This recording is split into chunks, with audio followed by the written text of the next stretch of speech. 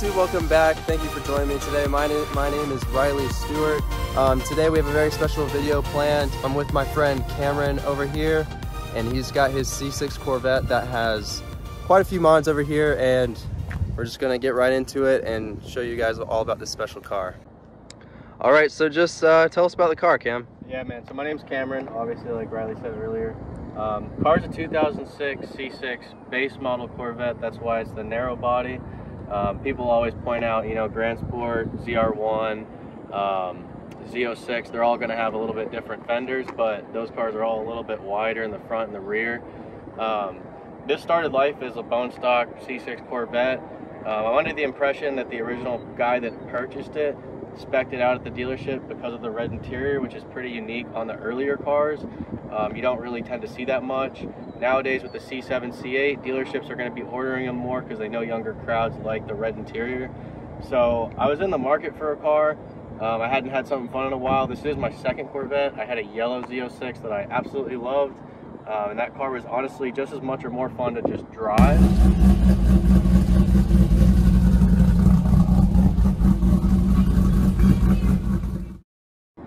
This car is a hell of a lot faster, but it's just a really much different setup. This is more of a street strip setup for drag racing, roll racing. The other car was more of you can just take it out and really enjoy it. You can still race it, it was still fast. It just wasn't on this level of dig racing, drag racing fast. Nice. So as you can see, it's on the stock set of wheels right now. I do have a drag pack, which are going to be skinnies in the front. They're like 5 inches wide, and then 17 by 10s in the rear.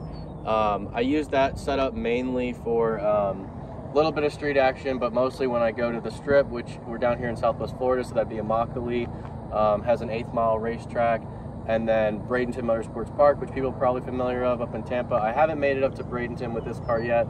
I did take it to Immokalee. It ran pretty good, but Immokalee's track preparation kind of sucks, so yeah, it was spinning, couldn't really get a good, decent 60 foot.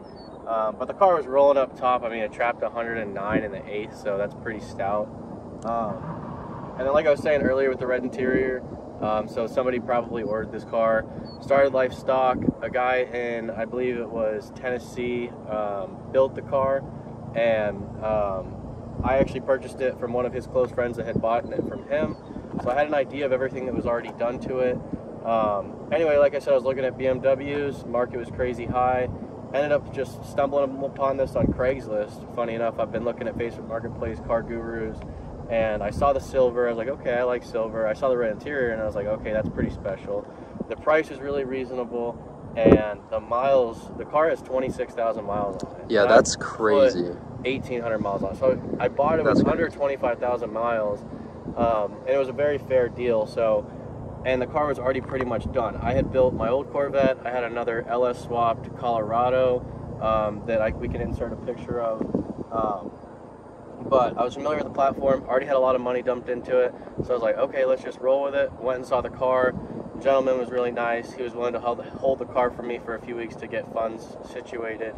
And then just made a deal and made it happen.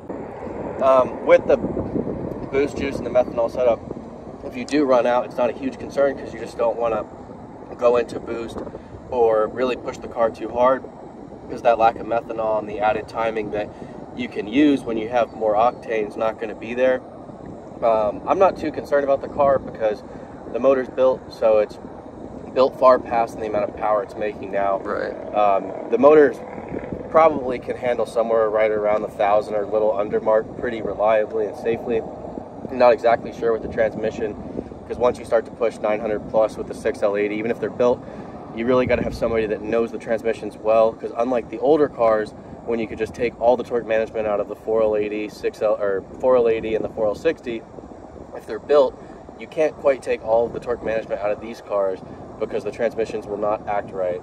Let's talk about the exhaust. So exhaust setup, long tube headers, no cats, and then it's actually something that I do want to change. I bought the car with them. They're Flowmasters, which, you know, Flowmaster gets a lot of hate. The car is pretty like throaty right now, so it's got a kind of an older school sound. Yeah. It does drone a little bit, which I'm not a huge fan of. I've actually been looking into the NPP exhaust, which is a factory system that they put on the Z06 and Grand Sports or higher end Z51 cars, which this is a Z51 car, but it was before that exhaust came out. Right. And they have it where you pass 3,500 RPMs and the valve's open, so it's pretty much straight through. And when you close it, when it's less RPMs, it's a lot quieter, which I like that setup.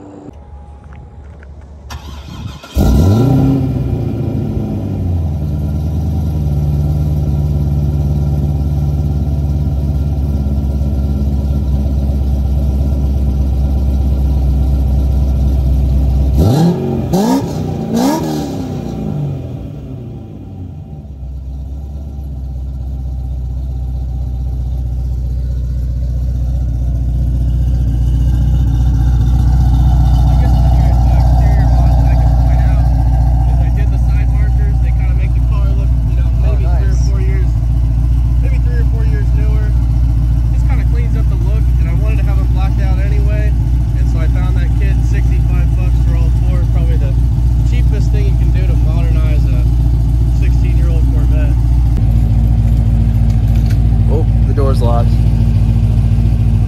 It's a button too. Yeah, I'm pushing. Okay. All right, we're going for a little drive in the supercharged Corvette. Go for a little pull. So I've never been in a car with this much horsepower in my life. Really? Okay. Yep. The most You'll experience it. Was I'll let you know. A Scat Pack. That's it. Oh yeah. Well, I've driven a Hellcat, but I didn't push it because I was just parking it. I love the Hellcat. They do make some power, but they are pretty heavy cars.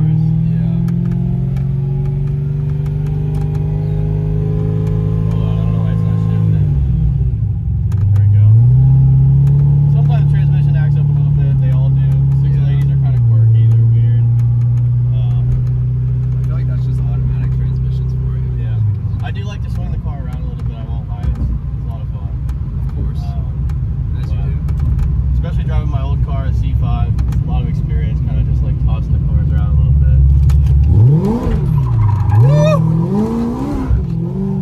They do break loose pretty easily. You ready? Yep.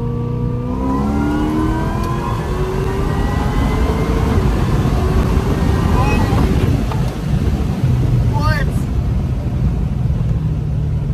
That is absolutely terrifying. Yeah, so that makes some pretty good power. That is ridiculous, man. Yeah. If I had this car, I would be arrested. Yeah, you gotta be very mindful with it. It's not 400 horsepower where you can really just beat on it anywhere and everywhere, because you're gonna be at 130, 140 pretty quickly. That is crazy. And that's third gear. So second gear is completely unusable. Yeah, second gear is very unusable. Like it's best from 60. So I'll keep it in third. 360 pull.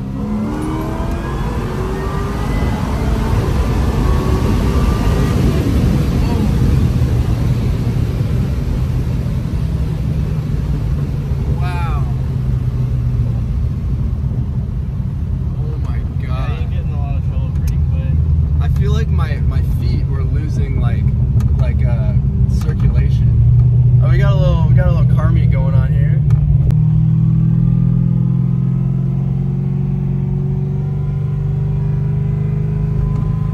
All right, you want to break loose here a little bit? Should. All right. I got the front camera on, so Enough room for doing it? I don't know. these guys are like, what are these clowns doing? I know, they got all the low cars. They're doing a photo shoot for sure over there. Oh, 100%. All the fart boxes. My family.